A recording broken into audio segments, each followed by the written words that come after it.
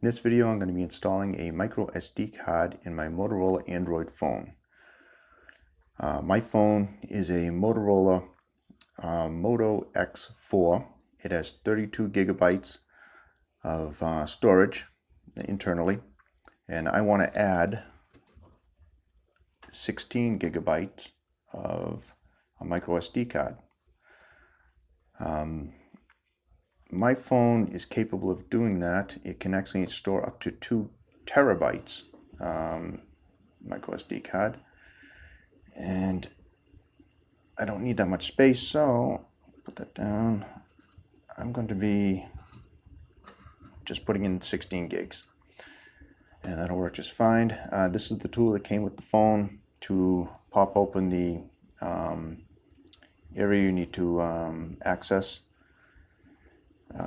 to put the SD card in. These things are real small, so what I recommend is put a white piece of paper down just so you don't lose it anywhere in the table. And this one is a 16 gig micro SD card. On Amazon, this goes for about $5 to $6. If I want, say, 128 gigabytes to give me a little more storage, that would run me about $19 to $20. So that's pretty cheap for the storage. Also, check with if you're going to install in another type of phone, or actually any phone, even if you do buy a Moto X, they might have a different version of it. Check and make sure what the maximum storage memory micro SD card you could put in there for more storage. And all right, let's get to this. Put that down so I don't lose it. First thing you need to do with your phone is turn it off. Make sure it's not in standby mode. Make sure it's powered off completely.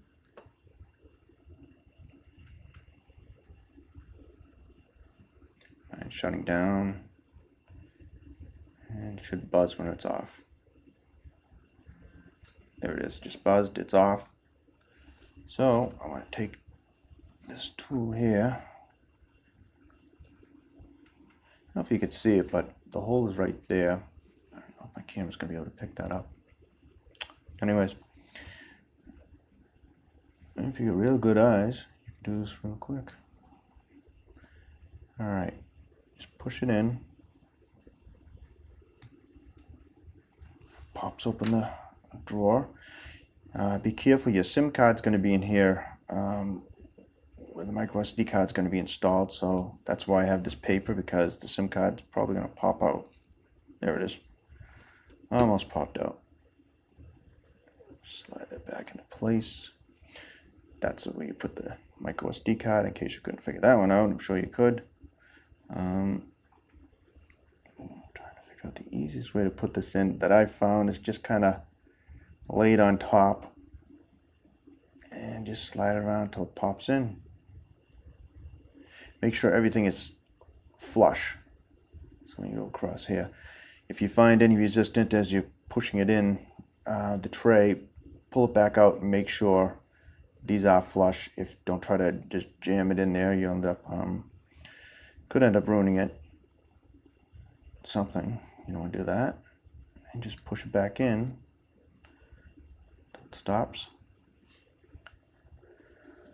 Then turn the phone on.